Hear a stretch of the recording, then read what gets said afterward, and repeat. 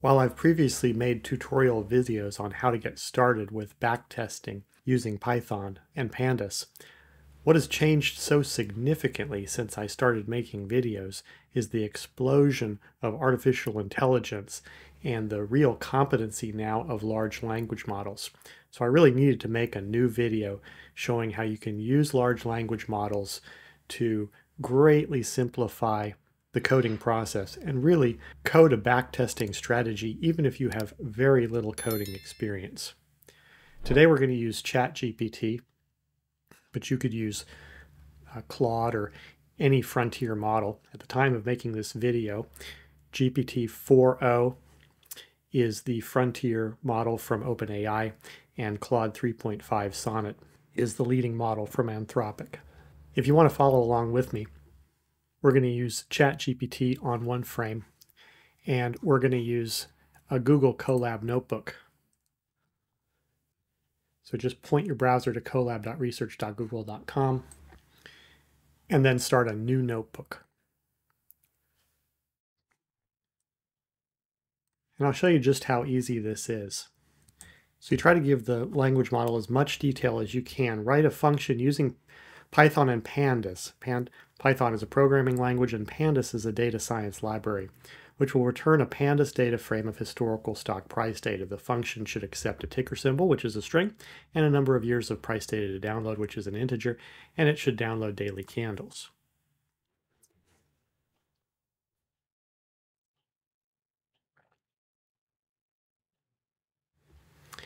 During the video, I may speed up some of this token generation. So this is finished creating a function. It even creates a doc string for us and example usage. All we have to do is paste this into Google Colab and we'll try it out.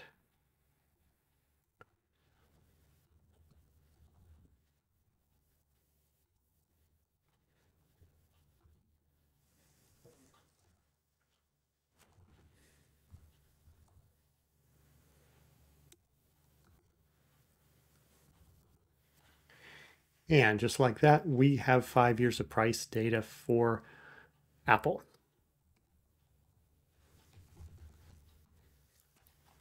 So let's ask it to help with creating our technical indicators. Now write a Python function that will accept a Pandas data frame containing stock price data as would be generated by the function you just wrote and applies the MACD moving average convergence divergence technical indicator to the data frame using default settings.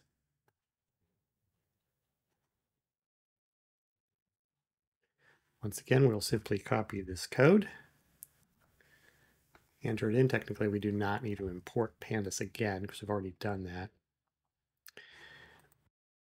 And we'll test it out by saying df equals calculate MACD or df. And let's look at df, data frame. And now you can see that this has added the MACD and it has added the signal line, but it has not added the histogram.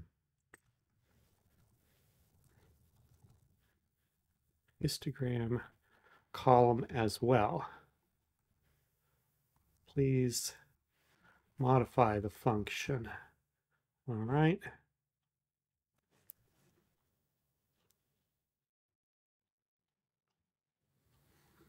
All right, perfect. So what I want,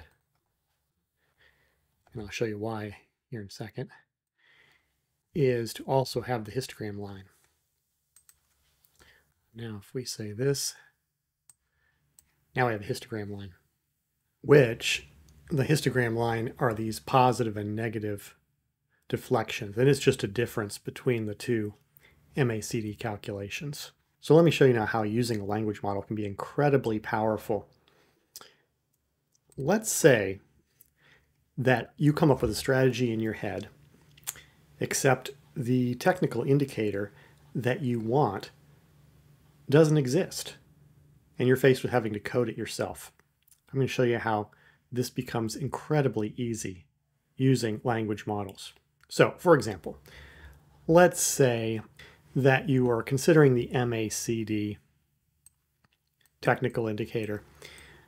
A common strategy is to buy or enter a trade when the MACD, when there's an MACD crossover, for example, right here, and maybe you would enter a trade here. Well, maybe you say to yourself, gosh, by the time this histogram becomes positive, much of the positive price action may have already happened. And wouldn't it be nice if you could enter the trade sooner, maybe while we were still in the red here, and it's fixing to oscillate back to green? Well, you might imagine that to know when to enter, when your MACD is in the red, you might want to know, since stocks oscillate back and forth between being positive and negative on the MACD, you might want to know for a particular stock how many bars on average does this stock stay in the red or have a negative MACD histogram before it goes green. And if you knew that, it might be a good strategy to enter a trade when the current number of consecutive red bars, negative bars, was greater than the average number. That might mean it's more likely to be very soon going back to green. I'm not saying this is the greatest strategy in the world. We're going to test it, but it's just a thought, and it is an indicator that you won't find in any pre-made library. So if you want to test this, you got to code it yourself. So let's just tell ChatGPT what we want.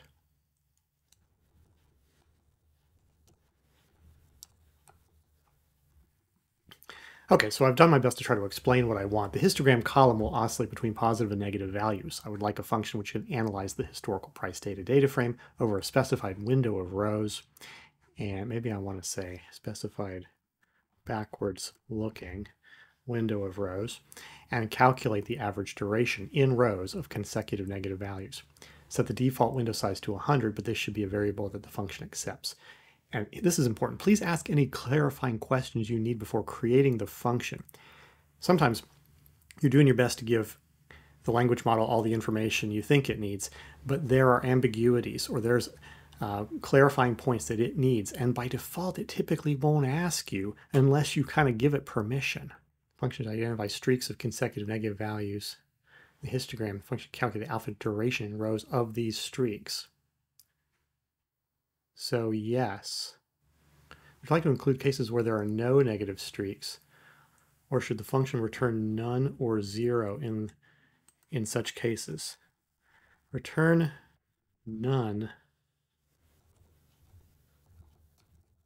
or in those cases, and also return if there are not sufficient rows for a complete window of data. Wait a second, I made a typo here. Not sure that's going to matter, but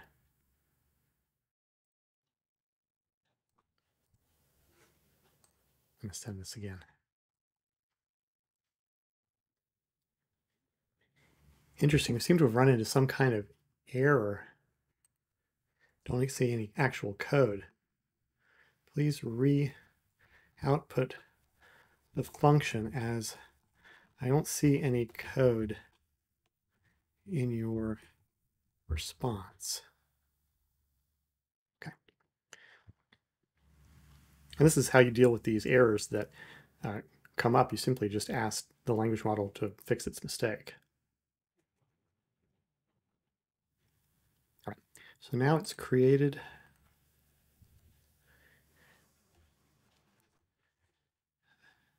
average negative streak duration. All right. Yes, I can already see that this is a problem. This function is returning a single float, and that's not what I want. The function should not return a single float value. For each row in the data frame, it should calculate the average negative streak duration for the prior 100 rows, our window of rows. Does that make sense?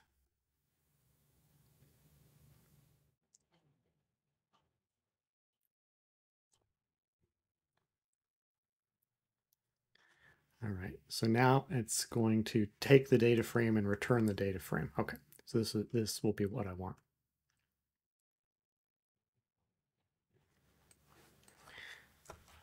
So let's just replace that.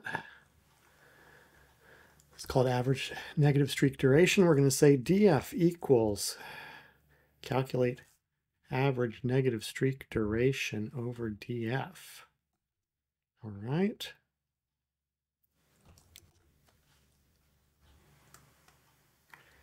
And this looks right. So in the beginning of the data frame, there aren't yet 100 rows for it to make the calculation. And then down at the bottom, there are. But it's changed all of the values here to NaN. And I'm not sure why that is. That's, of course, wrong.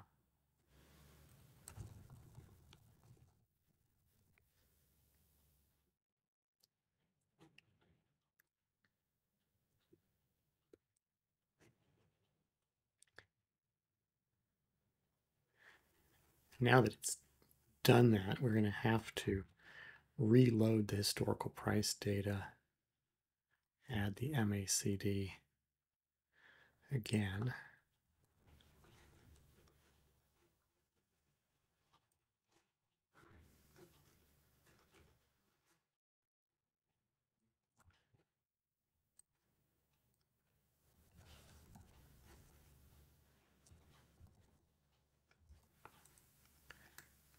Okay, good.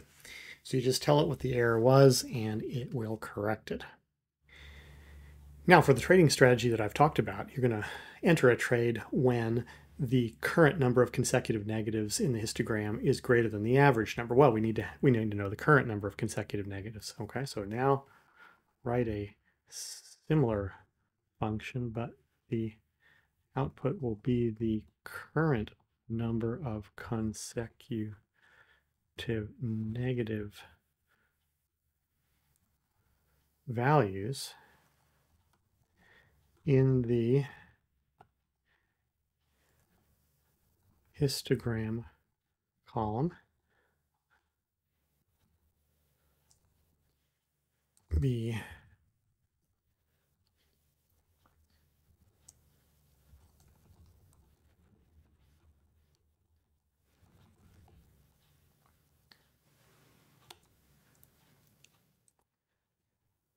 all right.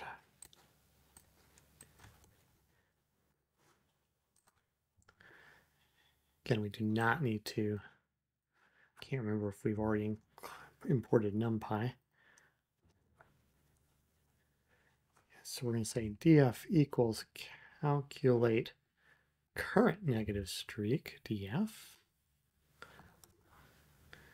And okay, that'll always be an integer, so that looks correct. Histogram is negative in these rows, so this is increasing.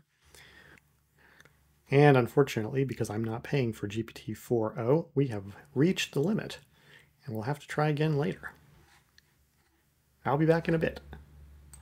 Okay, so now that we have all the basic tools and technical indicators we need to do a simulation, let's ask ChatGPT to actually write a trading simulation. I say, well, now let's put it all together and create a Python program that I will run in a Google Colab notebook, which will be a trading simulation. Please have the Python program download the last 5 years of historical price data for Apple and simulate entering a long trade whenever the current number of consecutive MACD negative histogram rows is greater than the average number of consecutive MACD histogram rows over the prior 100 row window. The trade should be exited when the stock price either gains 3% or loses 3%. The program should summarize the results and list the individual trades as well. Please ask any clarifying questions you need before writing the program.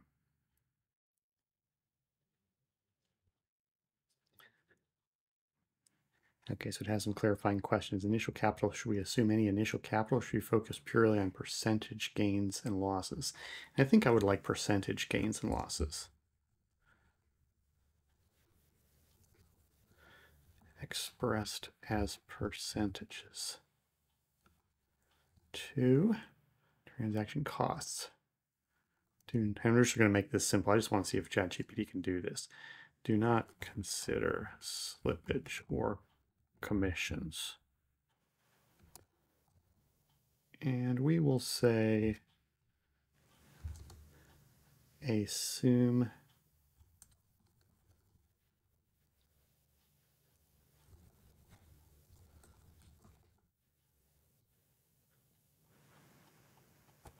it looks like it's even going to plot a graph of some results for us, which would be kind of cool.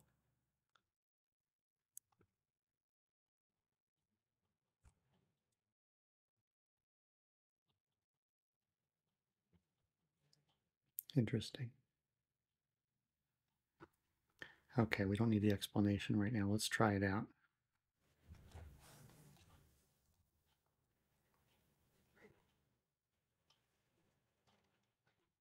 Okay.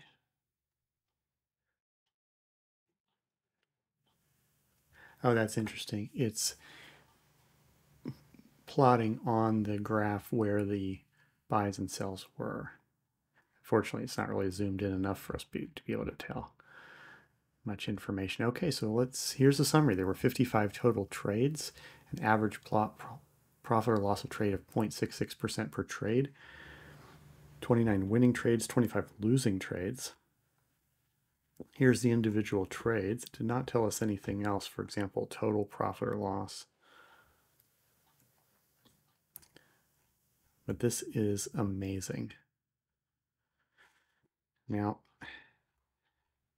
viewers of this channel know that I don't just test one stock. I test basically large volumes of stocks. Let's see if it's a final step. Let's see if it can handle that.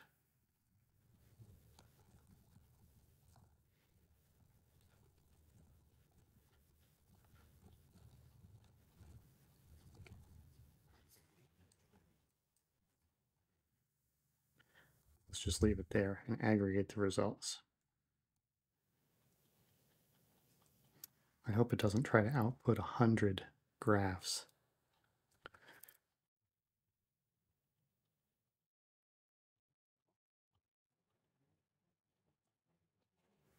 I love how it comments out the code as well. Okay, so it looks like it's finished. It's giving us an explanation now. Let's copy this over and try it. Okay, it's downloading the price data. I love that it gives us a progress bar.